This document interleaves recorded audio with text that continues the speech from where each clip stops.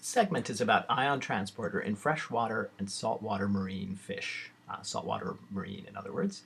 So I'm going to start with a line to illustrate the inside versus the outside. And here's an epithelial cell, outside to the left, inside to the right. And I'm going to start with freshwater. I'm exaggerating the spaces between these cells because I want to use them to show you what's going on a little bit later.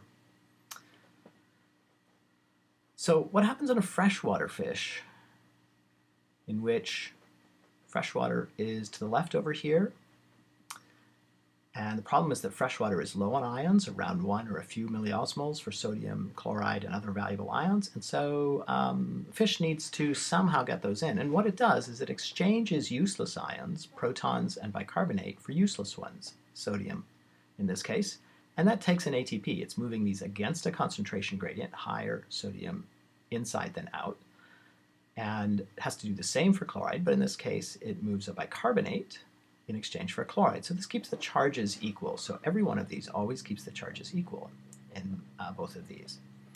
The sodium then gets moved out by the sodium-potassium pump, moving 3 sodiums out for 2 potassiums in. The chloride can move out passively following that charge movement outside the sodium using a channel. Where does it get the protons and the bicarbonate? Well, remember, it's generating those by carbon dioxide, which it combines with water using carbonic anhydrase. And the enzyme carbonic anhydrase catalyzes the reaction so that it would occur faster, but it actually occurs passively and doesn't require energy. That generates H2CO3, which dissociates into an H plus and a bicarbonate. So the carbonic acid, H2CO3, H plus, and the carbonate, the H plus, gets used to bring sodiums in, and the bicarbonate to neutralize, to keep the charge the same when you move chloride in. So that's for freshwater fish, and it's using analogous methods to bring in other ions, though I admit I'm oversimplifying a bit. So in saltwater, a marine fish has a different problem. Again, here's an epithelial layer, some cells, and a gap between the cells because I'm going to use those in a bit.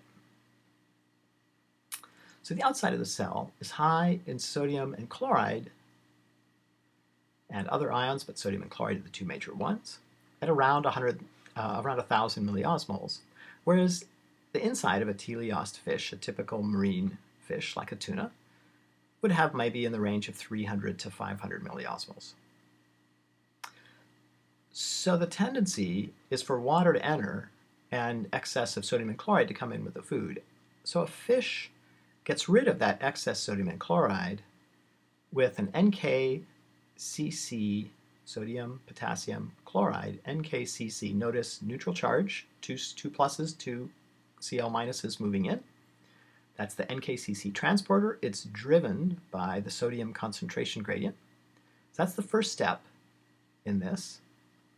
And of course, the sodium concentration gradient and the potassium concentration gradient need to be maintained. Potassium simply leaves through a channel, a potassium channel. The chloride, once it's pumped in, winds up in high concentration in the cell, and so it moves outside through channels to the outside. And of course, this whole thing, as I mentioned, is driven by sodium. And so the sodium concentration gradient has to be maintained by the sodium-potassium pump. 3 sodiums out, 2 potassiums in. So the potassium just keeps cycling, moving in with these 2 mechanisms, and in both cases moving out. The sodium-potassium pump requires an ATP, and that's generating this secondary active transport, in this case for the NKCC transporter.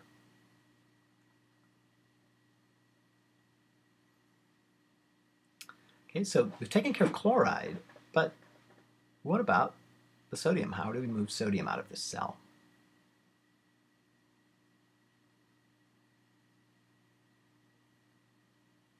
That's what I need these clefts for. Sodium winds up in high concentration in these clefts and moves out through channels that allow sodium out. So the high concentration of sodium, again, higher than the concentration outside, and so sodium moves out.